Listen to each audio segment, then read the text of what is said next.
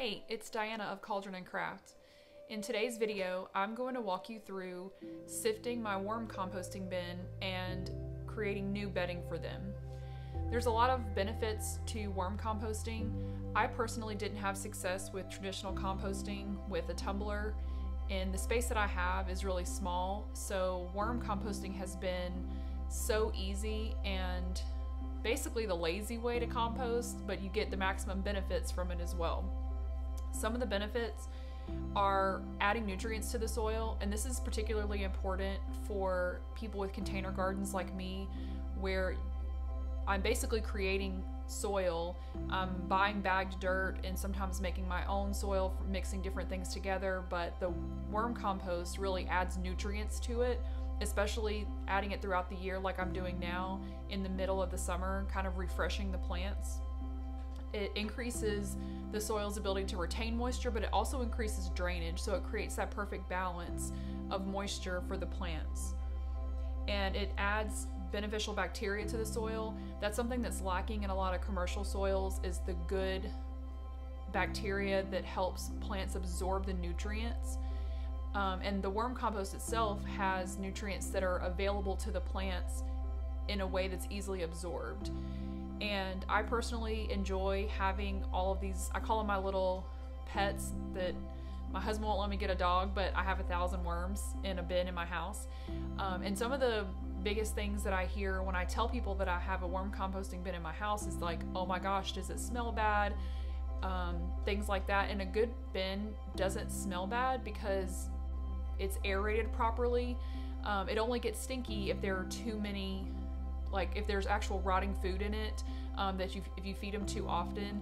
And the other thing is, well, oh my gosh, do you have just worms crawling out all over the place and all around your house? And the answer is no, because a good healthy bin, the worms want to stay in it.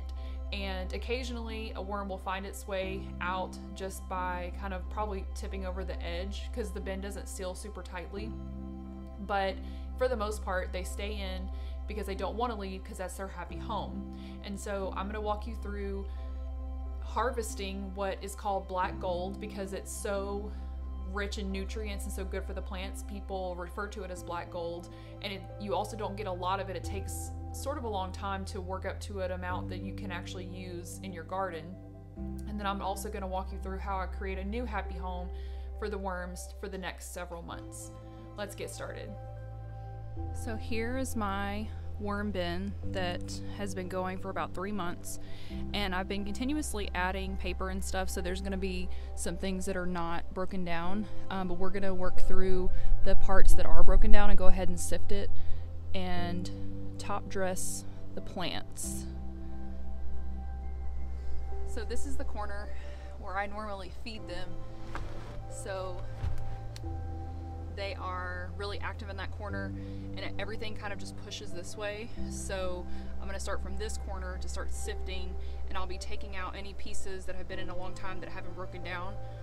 For example, some of this paper that came out of the shredder wasn't good composting paper. So, and you live and you learn, and we'll just pick those pieces out rather than putting them back in. But like this whole corner is pretty much pure worm castings and ready to be added to the garden.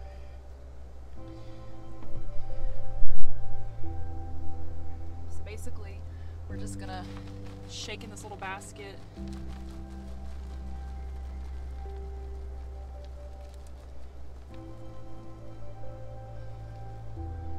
and things like some of this is jute fiber, pieces of rope from when I made my gardening trellis, and this will break down, so I'm going to put it back in there. So the things that I know for sure will break down, I'm going to go ahead and put it back. But some of this other paper I won't. And if you get any worms that happen to make it into your sifted bin, you just pick them up and move them back to their home. And I'm gonna work quickly because I'm trying to beat the sun. And this basket I got from the dollar store to be my sifter, but ideally you probably use something small, a little bit smaller, because it's letting some of the bigger pieces come through, which is not really that big of a deal, but. And paying attention to what's not broken down is a good way to see what they don't like to eat. For example, the first time I ever sifted my worm bin, I noticed there was a lot of onion skins that is like that papery outside skin of the onion that I just thought, you know, no big deal, they'll eat this. Well, they don't like it, and there was a lot of it. And I can still see a little bit right here, so that's like a little onion skin. So it's a good way also to figure out what they like and what they don't like.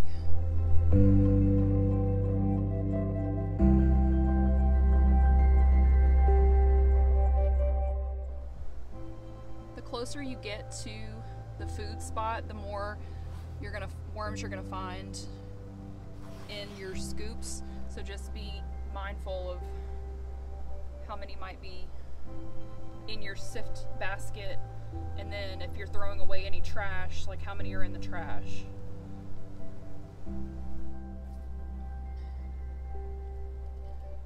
And because they don't like the light, if they come out of the sifting basket, they're gonna try to dive in as soon as possible, as soon as they can, so you gotta be quick to grab them. So all this paper, well, it's cardboard that I'm sifting, even though it hasn't broken down yet, I'm gonna put it back in so it can keep breaking down, but it's good to still sift it so that it aerates it, because cardboard can get compacted with moisture and create an anaerobic environment.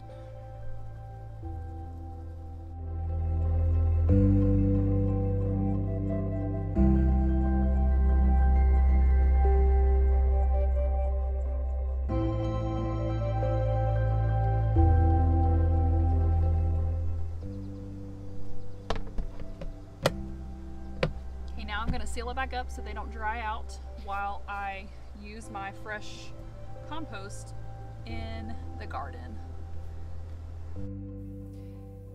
I've been using these plant watering stakes with bottles of water with mixed results. I may do a video about that later on, but now I'm going to top dress all of the plants with the worm castings. And this time of the summer, when things are producing fruit, is the perfect time to give them the little boost of nutrients they get from the worm castings. And I'm doing it on the top and down in the hole where the watering stake is, just so they can, if it rains, they'll get the nutrients from the top, and it can also kind of sift through the terracotta.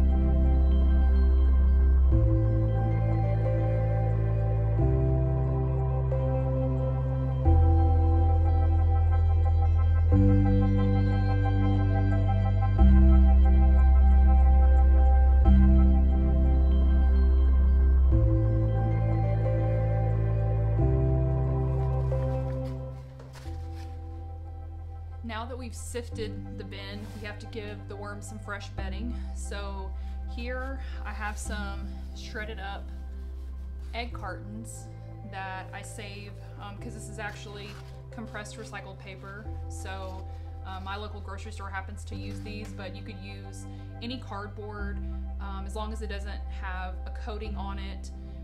Also, I have brown paper bags that I've shredded up over time. It takes the worms about 3 months to work through brand new bedding, so you have plenty of time to kind of accumulate some new bedding for them. This time I'm going to use some straw that I purchased for a different project, and I happen to have like a whole bale of it, so I need to work through it. Whew, my face is red. So my first worm bin, I used almost 100% coconut coir and some shredded paper to set up the bin. And I decided pretty quickly that I wasn't gonna do that again because it's really expensive, and the coconut coir could be better utilized somewhere else, like to build container soil. It's more cost effective for something like that.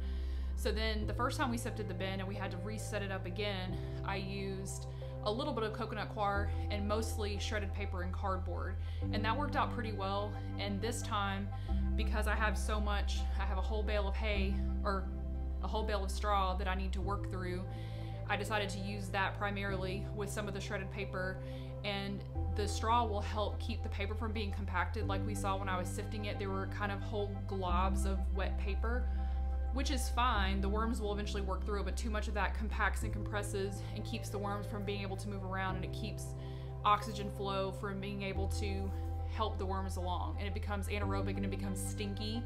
A good bin should not smell bad. So worm bins are pretty much labor-free except for once every 3 months or so when you sift it and make new bedding. But the benefits from the garden far outweigh the little bit of work and the slight monetary investment to start off with. Another good reason to use a mixture of materials for bedding is for different types of nutrients. And it has to be browns. When you're in composting, things that are browns are high in carbon, like paper, cardboard, straw, things like that. And providing a mixture of things, not just for aeration, but also for nutrients, is a good practice. So collecting lots of different types of browns to start off a new bed or a refresh bed is a good practice. And you'll notice, and sometimes I was using gloves just for cutting and things like that because the straw was really pokey, but now because I'm about to put water in the bedding to make it wet enough for the worms, like you don't want to put this stuff in there just dry because their bodies will dry out. They need moisture for respiration. Now, because I'm adding the water, I want to be able to feel how wet it is. And a mistake I made in my first bin was making it a little bit too wet to begin with, and it took a while for the bin to kind of balance out and be the right moisture level. And so last time I erred more on the cautious side and made it slightly drier, especially because in that corner that we left there was a lot of wet cardboard, and I want to be able to balance that out. And as you add food to it, it also makes the bin wetter. So start with a slightly drier, and then you could always add water, but it's a lot harder to soak up excess moisture if you have too much.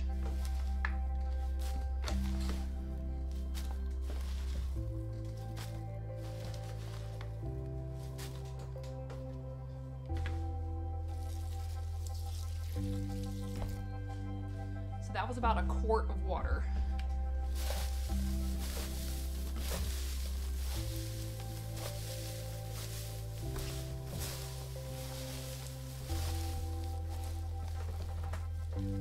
Give it a squeeze, and it feels damp, but there's not dripping water coming out.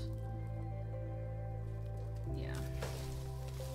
So I think this is wet enough to start out with, and I'll just monitor it for a couple days to make sure that it's not getting too dry, because the paper is pretty much wet, but not soaking wet.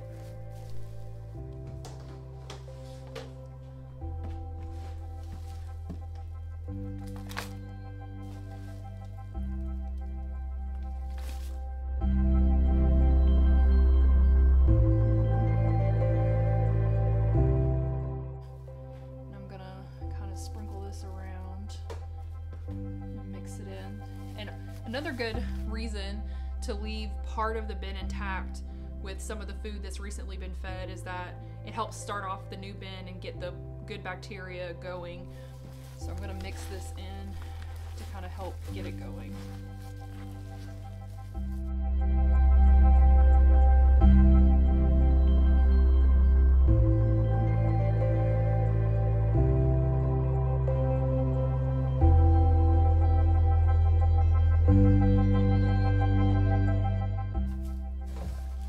Actually, now that I've been playing with it, it feels a little bit dry, so I'm going to add just a tiny bit more water.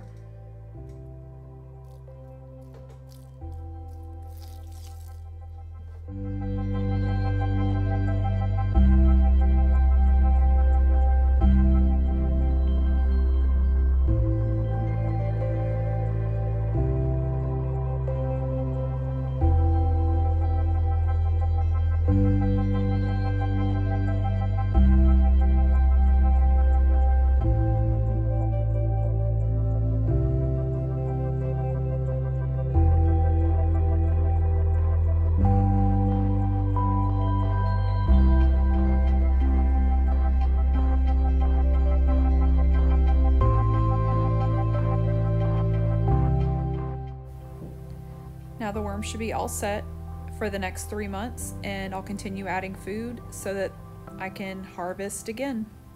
Thank you so much for watching. See you next time.